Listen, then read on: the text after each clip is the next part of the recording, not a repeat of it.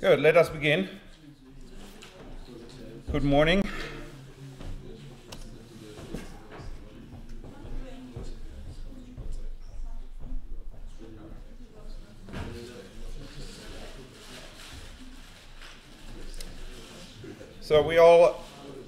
So even if you have worked a lot here, we have already done quite a bit. So you have understood actually how this lecture works and kind of seen it's slightly a bit different, but I think what I've seen in the labs, you guys actually have remembered quite some things from the activities here. So I will do more of them. So you have actually learned what Internet of Things is and the kind of an initial view on it. I think you will constantly shape it during this lecture. We've done a little bit on hardware buses. You have been exposed to story-driven development. So I will have a guest visiting me tomorrow who is a former PhD student who did his PhD on story-driven modeling for the Internet of Things. So, and he will have probably 2-3 slides here in my lecture tomorrow, so you will see one person who did story-driven Internet of Things development in practice. We have talked about Internet of Things exchange formats. We have talked a little bit about protocols, and you did some research on the kind of big players and big alliances in this realm. So bear with me, even if I give you now 2 more exercises. After these 2 exercises, I will actually do something. Eventually, if we have some brave people, you will help me doing this. So we'll have a small live demo of one of the things we are exploring here now. So bear with me. Sorry. I know some of you kind of get tired of it, but actually you're pretty awake in the lecture, so I don't believe you. You're actually more awake doing this stuff than actually just listening to me. So this is kind of more of a critical thinking task we have now. So I want you to think. Instead of Googling, I want actually you to think and discuss with each other.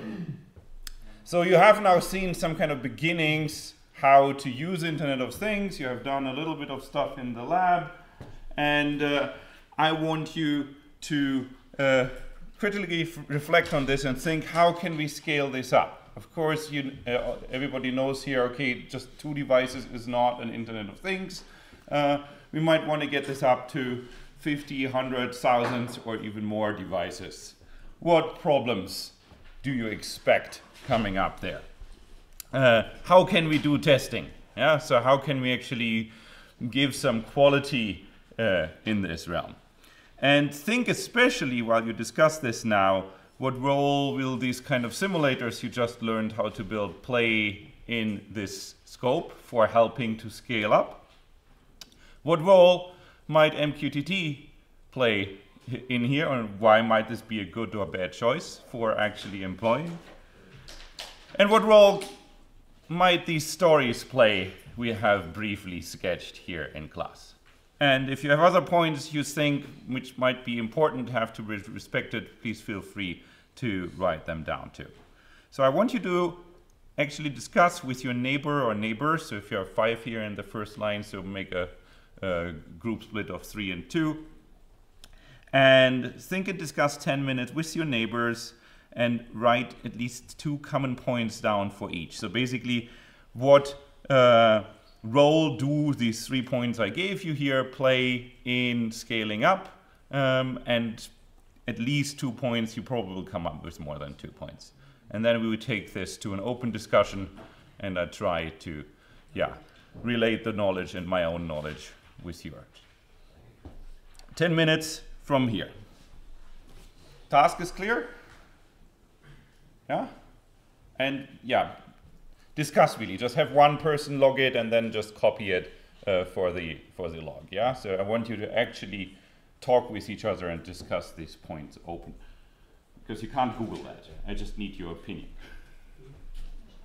You might be able to Google that, but so consider you want to now do it first for 100 devices and then for 1,000 devices. What will actually happen?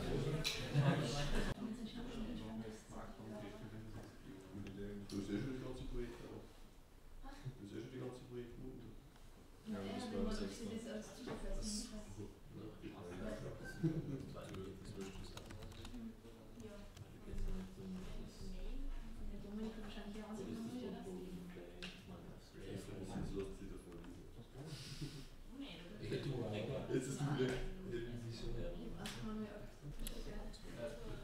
Okay, scaling and testing.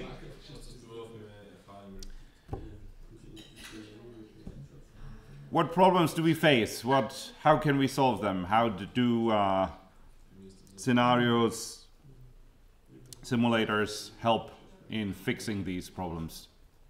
Maybe if you have 500 devices and you have to find devices that don't work anymore, it would be difficult. You think kind of this, predictive maintenance is kind of difficult, or finding finding faulty devices. So could you see something with MQTT how you could actually prevent that from happening? Maybe every device has to write a message and with an identifier, and the devices which didn't send it, they may be faulty. Yeah, so basically that's called watchdog or heartbeat. So you want a watchdog or a heartbeat mechanism, and with MQTT you could record that to a central server where that is.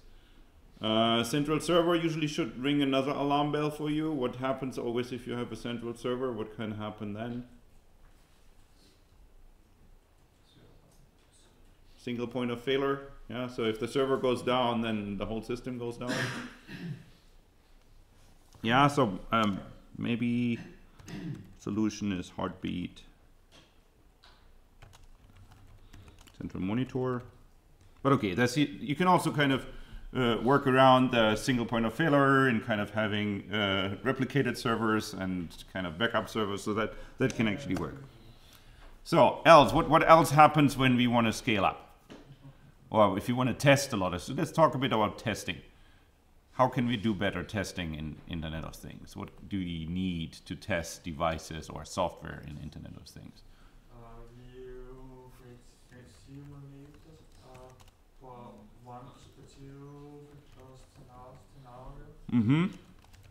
You want to combine the idea of scenarios and simulators to have a couple of very specific scenarios in which you can test the device and monitor the behavior. Yeah, I think that's a very good thing. So I think that always comes if you use scenarios. You have at least a couple of very specific tests. How can you automate that a little bit? Because, okay, you can kind of set up the simulators and then put the device in there, and then they can produce data and you can consume it. But I still think we haven't solved how we can configure then this device so that it works in this right setting. Do we need something to support kind of having a configuration of the device in a specific setting? Have you done something with configuration management and kind of being exposed somewhere to that? I think you might have, maybe with programming phones or so, you have kind of seen kind of a default set of configuration parameters there is. So Wi-Fi settings and this kind of stuff, that's usually the same on every Android phone, how to configure this. So somebody else, Google, has done some nice abstraction there for you to fill that. So you assume that if it works in one scenario, then it works in another scenario too. But you want to actually kind of find these configuration parameters and then test these in different environments and then assume, okay, we've tested that there, then we can assume that it works probably in the others too. Yeah? So think about configuration management.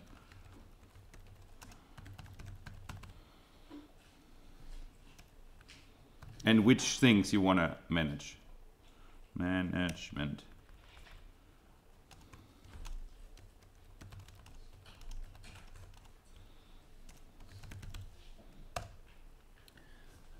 So can the scenarios help in terms of scaling?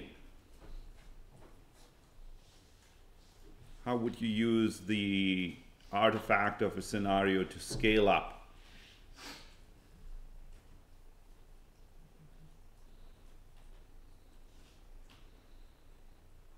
Okay, one solution is you build bigger scenarios, yeah, with more devices planned in.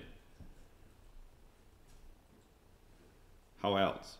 Maybe you build a scenario which itself could be scaled. So maybe a scenario just takes. So you kind of work with n devices or so instead of a fixed number of devices. Now that's kind of actually that's not how scenarios usually work. But it's kind of what you want to do. You want to actually have one scenario with one device, one with 5, and one with 50, and then see, okay, what is actually changing in these scenarios, and then you want to make a use case of this where this one parameter is actually variable. So you basically take one thing which kind of grows in the scaling, and so you can actually use these scenarios to test the device without building it. Yeah, so you can basically scale up a scenario, can take the scenario and put more devices in there, and then you can play through it and see eventually some problems without really programming the device. You understand that idea? So we basically can do some things on paper and then say, oh, I think if we take 100 devices here, then probably our network will be congested. Even without having tested it, you can actually, with some smart people, sit there and think with a scenario, and you will probably have ideas what will go wrong. Yeah? So sometimes you can find mistakes without programming. And scenarios can actually help you, especially in the Internet of Things, where things are so heterogeneous, to find some of these non-functional requirements just via playing the scaling up only with the scenarios. Yeah? Just scale up scenarios and find problems there. So when you want to do an update, have you thought about that? What issues will happen if you want to update 100 devices? I discussed that with a couple of people here. You can't update them all at the same time. Cannot? Not like really at the same time. So We cannot yet, but yeah, but you're right. So this could actually be an issue, because if they all are out of service, then you might actually run into trouble because you don't get any data at that time. I don't even have a really good solution for that. I think you have to then have a planned update. Okay, yeah. Question is, can you update them all at once?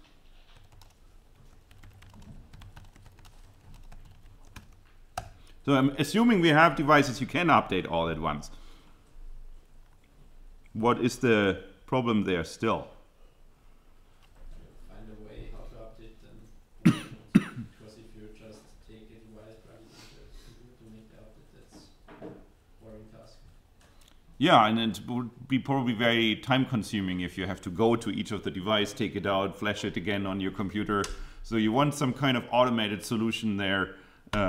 So first we want to be able to update them wirelessly. Yeah, I think everybody agrees we need something to update the devices over the air.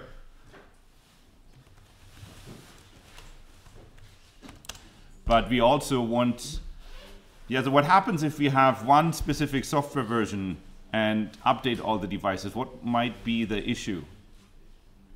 It might be the issue that on one device the software works, and on the other device it doesn't.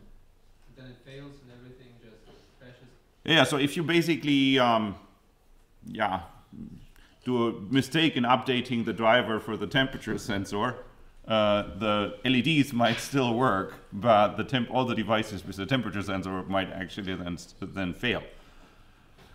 But also, so if you think about configurations, what could happen if we update all the devices?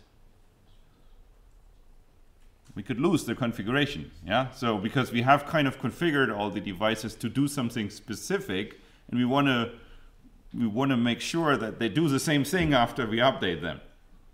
Yeah, so somehow we want to, so if you have hundreds of devices, you have to kind of know that one of these devices has this configuration and the other device has another configuration. So you want to actually be able to monitor that somewhere. Yeah, so this is actually also configuration management. What do you want to manage, and how do you keep specific configurations?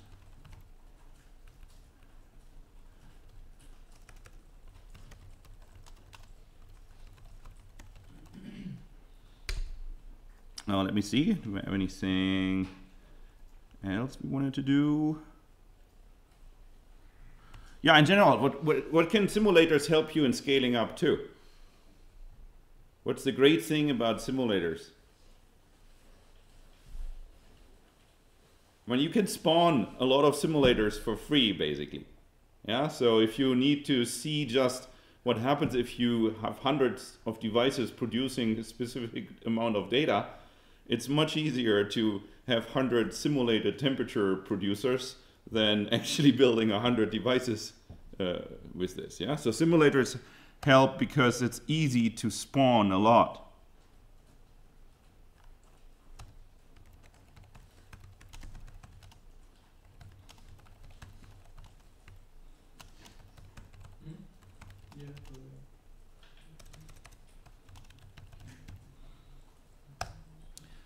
So any other problems you found or ideas you had when you were thinking about scale? So something I haven't addressed here now.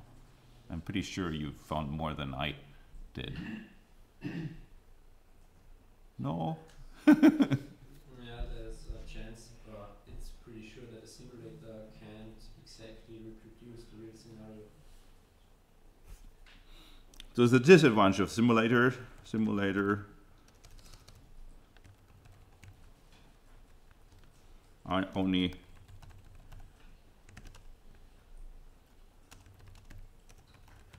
approximation of real world. That's true. So you have to make a balance between when you use a simulator and when you are actually doing the real testing.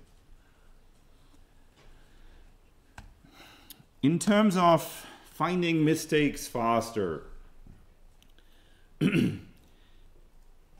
how can we facilitate this process that we are aware of problems which are happening during updates, which are happening during our deployment, which we haven't found in the lab? How can we facilitate this process that we know about these mistakes and that these mistakes can be fixed easily?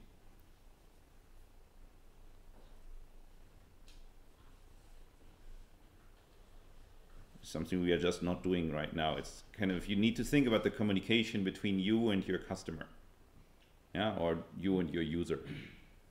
So there must be a mechanism which allows a customer to report errors, and there must be a mechanism so you can fix the error, so via updates or something like this. So you have to think about communication. You might have to think about community. So some systems get fixed quickly because there is a specific set of stakeholders, like in the Windows beta program, kind of, if you are this advanced user, so Microsoft rolls out their operating system updates to a specific set of users first to do some pre-testing. Yeah? And there's a good communication between these people. So you might want to establish a process how you do your rollout in steps. Yeah, so communication and community. So the open source idea is we create enough people who use it so that we have enough people who report the error. The industrial solution is we create a consortium where everybody in this consortium is actually interested in testing this and then gives feedback. And then the other industrial solution is, yeah, we have kind of some professional testers and we have kind of some support line. And there are short ways in actually getting things fixed. You might think about service level agreements, so you want to get paid for actually fixing the devices of your customer. And they want to guarantee that you can fix some of these things. Yeah, communication, community,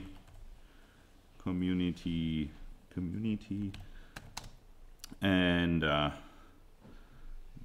consortiums,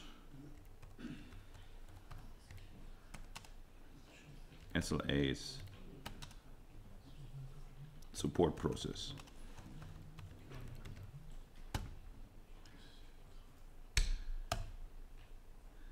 So, and if you don't want to, so you guys, you don't want to all build all this stuff, yeah? So when you move from kind of doing something manually to doing something a bit more automatic, what are you looking for?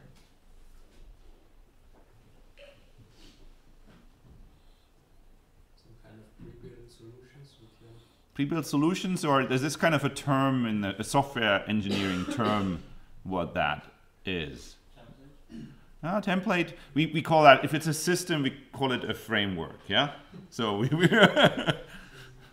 we actually want a framework which helps us manage all this and helps us scaling up and helps us testing, yeah? So framework, well, if it's programming, we want an IDE, we want a plugin for the IDE, or an IDE coming with plugins, which actually helps us there. So we want, let's say, we want a framework.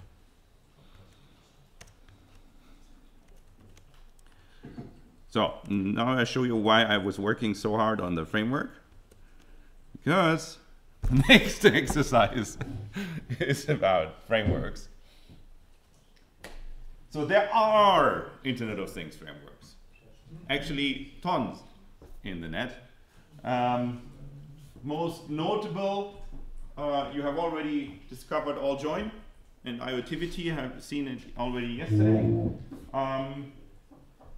I don't know if we have time in class to actually look at Flogo. We will use Node-RED a lot.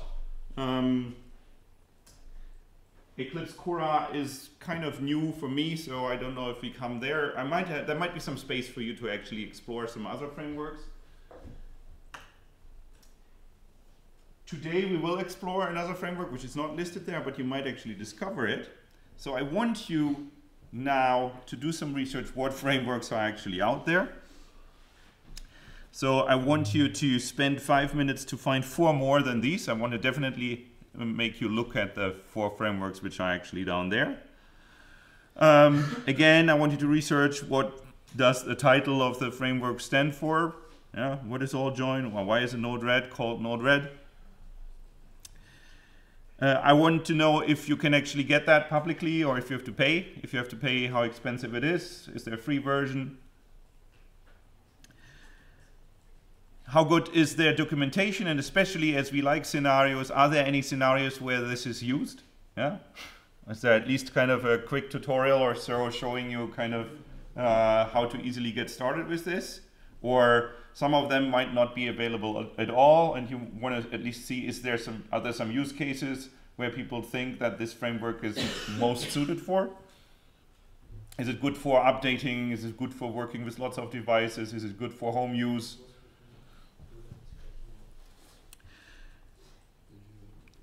Yeah. Very important is, so there are a lot of frameworks out there which don't run on microcontrollers. So the smallest device these frameworks support are often Raspberry Pis. So kind of try to figure out what is kind of the smallest and the biggest device the framework actually supports. So kind of see if something like the ESP8266 or an Arduino is actually supported in there, or something equivalent like an ARM or a Particle or something like that, a more professional device. Yeah, look how it actually deals with mass deployment, yeah, with supporting a lot of devices. And see if they say anything about security and privacy. Maybe is there something, is it all encrypted? Is there symmetric encryption, asymmetric encryption?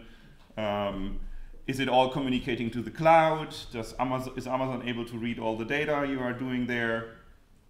Yeah, there's some solution which use Telegram as a communication platform. Is that a good thing?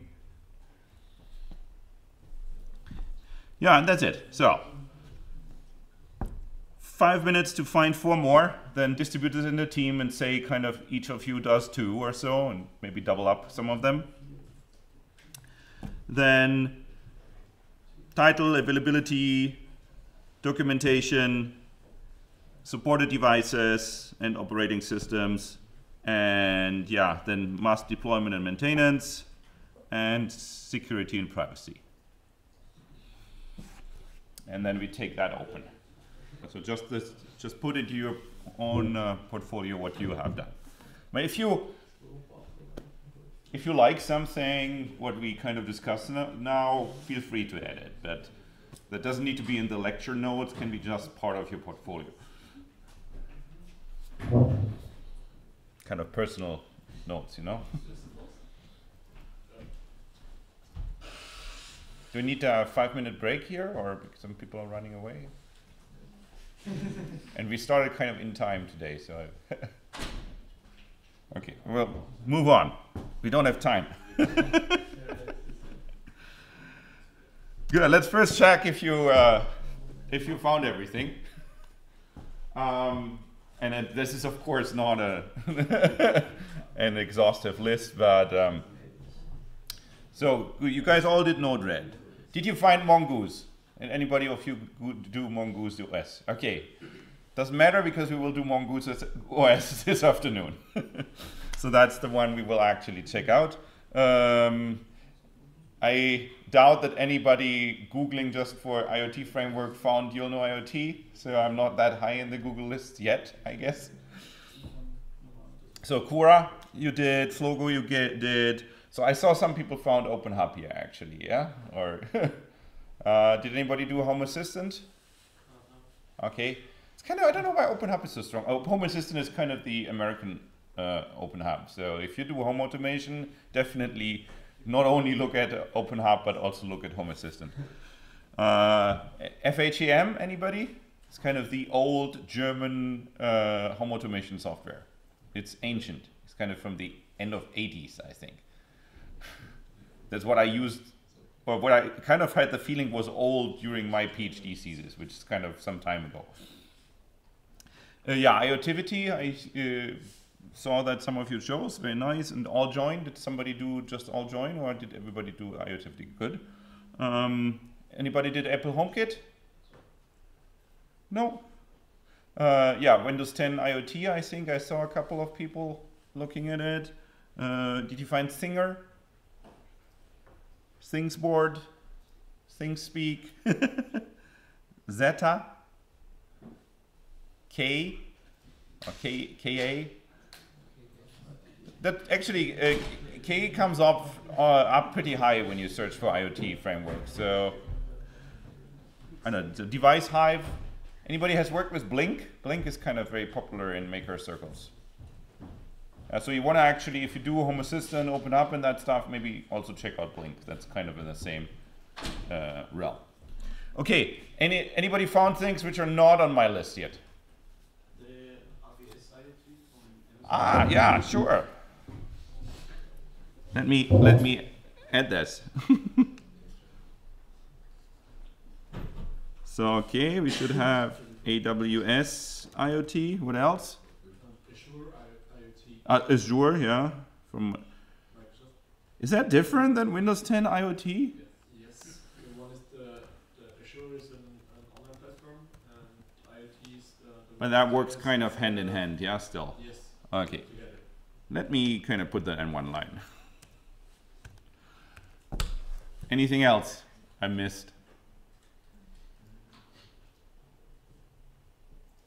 So I was pretty good. Good. Yeah, then let's start the discussion. Do I actually have? No, stop. Discussion.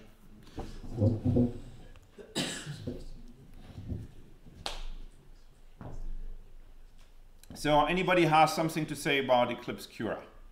Kind of what are the main points which should be mentioned? Anybody volunteering? Where are the Eclipse Cura guys? You can also help each other, so that isn't a big performance we need here. Just go through the points I have here and kind of mention what does Cura stand for? I didn't find that. Anybody found something about the name Cura? Okay, sorry, I don't know it either. I was hoping. So Cura, is it publicly available? Yeah, it's open source. Mm-hmm. It's developed by Eclipse Foundation. By the Eclipse Foundation, yes. How's the documentation? Do you have the feeling you could use it? Quite good. Yeah. On GitHub, that's quite good. Are there any kind of examples or so where people share what they have done with it? Cool. What does it support? Every Linux-based system, mostly, but it's also a Java platform, so it can also be run perhaps on other systems. But probably, so is there anything which addresses microcontrollers in there? I don't know. It's like mostly it's run on Raspberry Pis. So there's no direct, so it's just kind of, you assume that there are microcontrollers producing some data and then you can manage the data of it, yeah? Okay. So how is kind of management of devices? Is there anything about this, or is this because it's just a server solution, so you just manage this one node? Remote deployment capabilities Oh. with OSGI bundles. Yeah. OSGI. That this is Eclipse's, Java on-demand loading and discarding of modules in. OSGI is great. I already used OSGI in my PhD thesis, so it's also a really old idea. But yeah, maybe you want to kind of read about OSGI one funny afternoon, because not everybody is super happy with OSGI.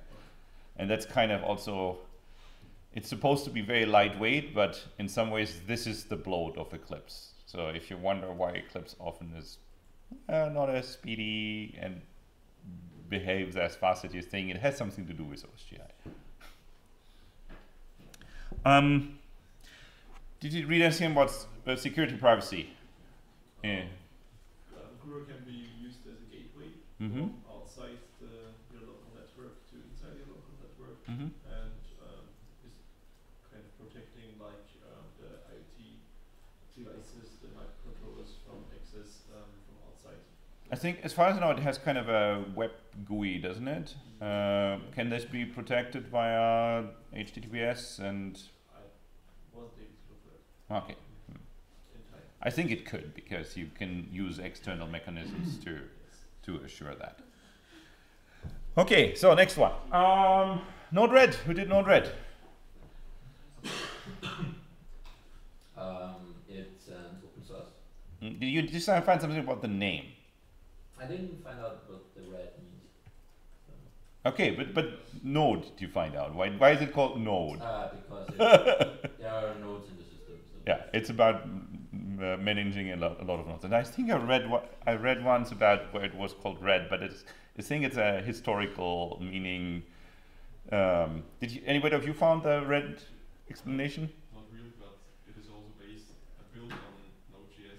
So Yeah, that's also why it's called Node.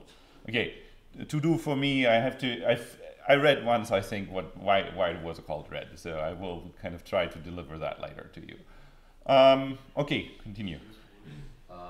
Documentation is pretty detailed, I think, and also good examples and tutorials. Yeah, there's tons. There's this huge community around Node-RED, so it's actually great because you find YouTube tutorials, you find just textual tutorials, and there are tons of plugins. Yeah.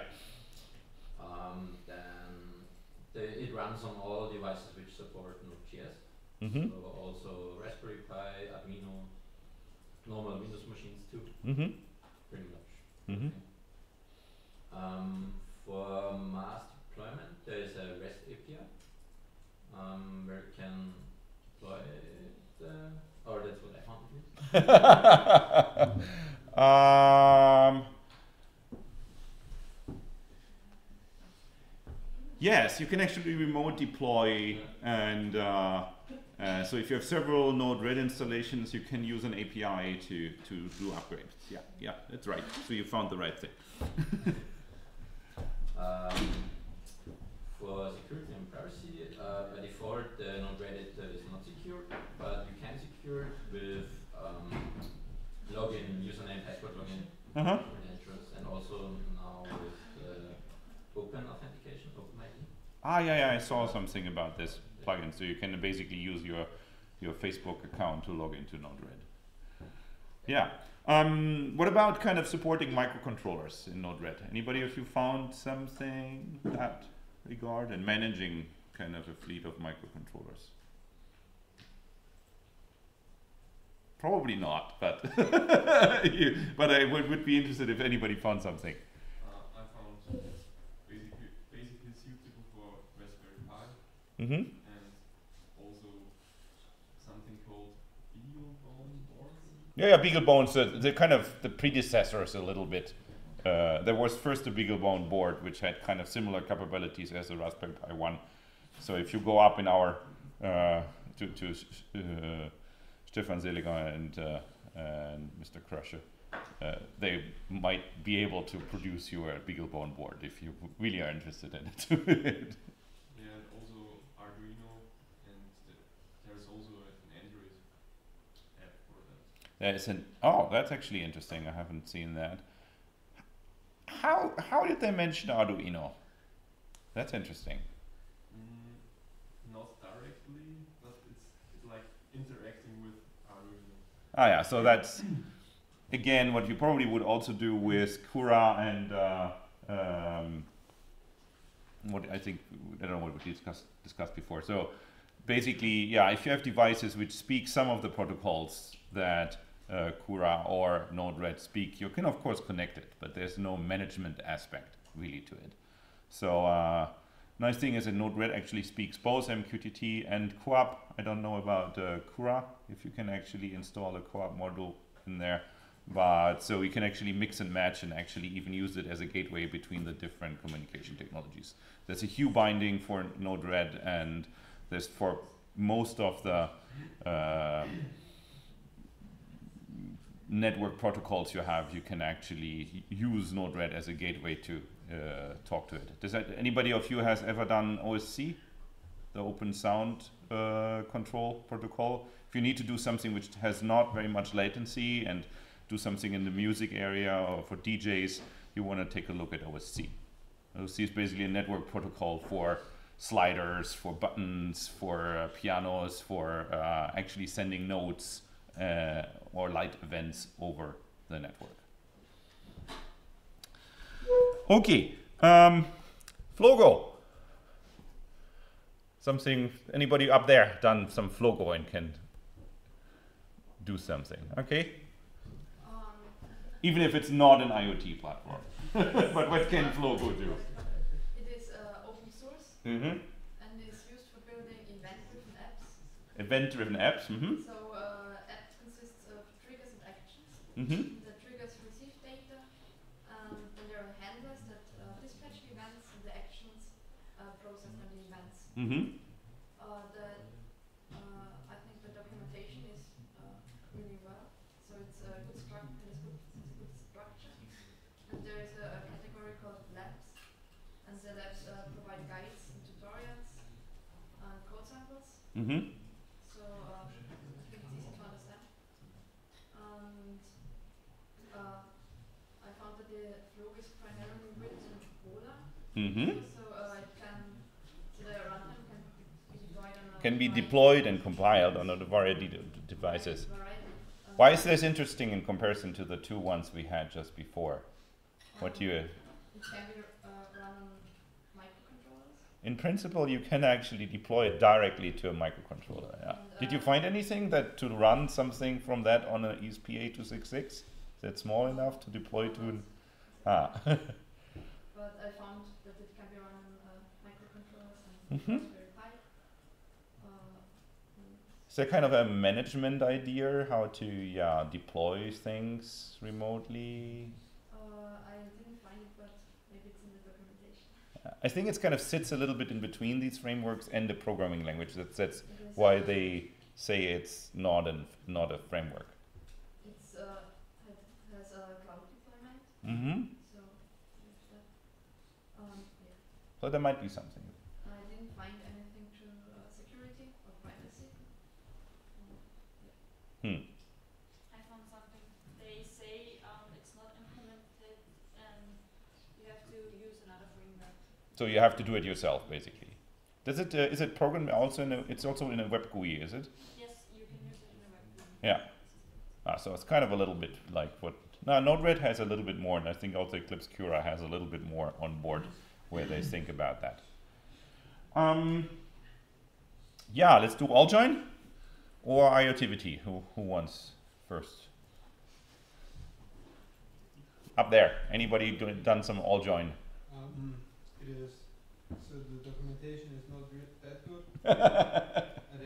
I found hardly anything. And you can't really like you don't really know what is all join and what is IoTivity because it's like mixed up. And the devices, the supported devices, I just found some from 2013. So it is quite not up to date. Yes.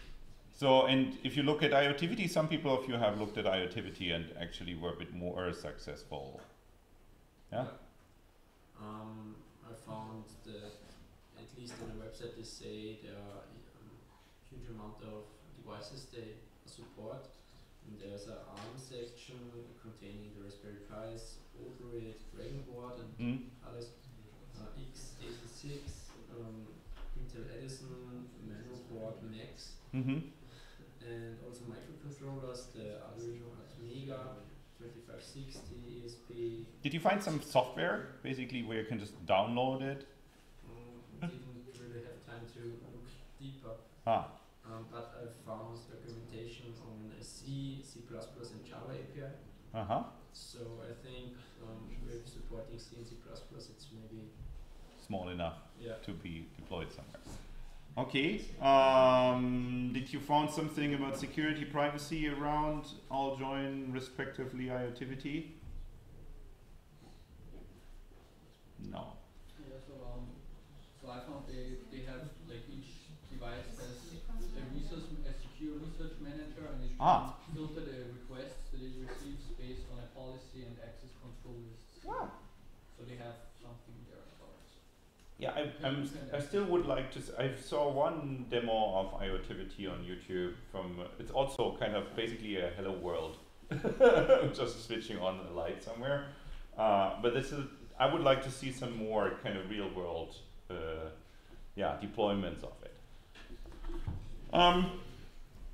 So let's do two more. So what about Windows IoT? Who read about Windows IoT? Yeah. Windows 10 IoT is a version of Windows 10 that is optimized for smaller devices that have or don't have a display. There is some documentation, but there's also Raspberry Pi version as far as I know. Yeah, there are. So there's the devices are limited to a few. I found 5. Raspberry Pi 2 and 3D. Then Mino board, toolbar. The Mino board, yeah. A Dragon board and AAEON up squared. These are the boards that are supported. There are 2 versions of the IoT, the enterprise and the cloud. Yeah. So that have a few this one. Regarding security, I found that it has the same security as expected from Windows 10. And I didn't have much time to look at deep into it, but the have you found some kind of real world deployments of it? Or is it more kind of a toy project from Microsoft?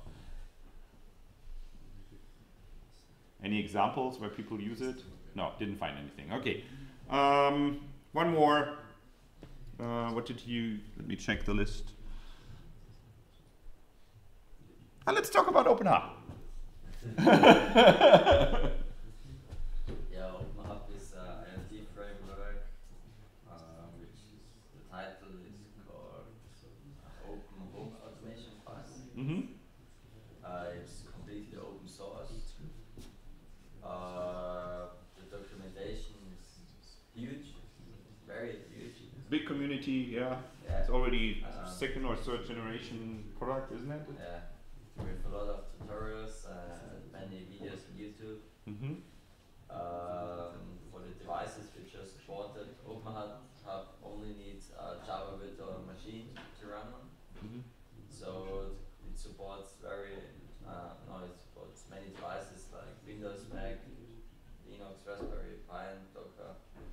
did you see any relation to Cura? Because it also also runs on OSGI, and it's also part of the Eclipse. What about the Eclipse Foundation? So they're kind of very close in some regards, Cura and OpenHub, aren't they? Yeah. OpenHub is a pluggable technology, so it supports more than 200 technologies and many thousands of devices. Yeah, but it doesn't have any management of these devices. Yeah, so that what's the only one we discussed so far, which was, so the Flogo had kind of looked a little bit like we could actually deploy it to microcontrollers.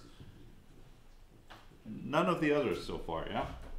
So we're kind of a little bit short still in terms of frameworks and how we can manage our little devices. Keep that in mind, because Mongoose OS does allow that. Let me kind of go to the, so okay, next lecture I will start with the demo I have here prepared. So I'm sorry, I think I don't mention it today. So let's kind of look at what we need to do. So I had prepared a little bit of Node-RED for you, but yeah, we will start with this next time, because today we won't do Node-RED anyways. So I told you that I actually added a project. And that's basically, I will check this project in the beginning of next week. So you will tomorrow get some time to work on this project, but I want to actually mention it already today to you, that you know that in which direction we are. So in this project, I want your team to build actually a working system with 2 to 3 VMOSes, the little controller devices, and the gateway, which you already have. And I want you to use that the system uses MQTT. So you probably have to add MQTT to the devices to actually do that. I wanted to communicate to the gateway, and so I want you to have an integrator, so that basically all the devices work with their own topics, and then you have something which kind of connects these topics. This can be either your own integrator, or you can, if you like my Node-RED presentation tomorrow, can use Node-RED for actually connecting these topics to each other. And yeah, you want actually to connect to this 3 different sensors and 2 actors. Yeah? LED is an actor, motor is an actor, LED strip is an actor, display is an actor. So you already have played with actors, and we want to have 3 different sensors. So temperature, button, touch button, so flip switch. There are lots in there. And I want you to find a scenario which fits this. Yeah? So you want to actually have a tiny scenario which kind of describes what this is, and then you want to present this scenario with these devices to me. You say, this is the garage, this is the button of my home door, and kind of in this context of the scenario, I want you to explain then the project to me. That clear? So that's the project that will be 10% of your grade. Today, I should have shown you Node-RED. So maybe I need to show you Node-RED in the beginning of the lab. Sorry, I have a question. And that project has to be finished by next week? Yes. I think I take the Node-RED out of the lab today. So today you will do Mongoose. So make this optional. So Mongoose is a different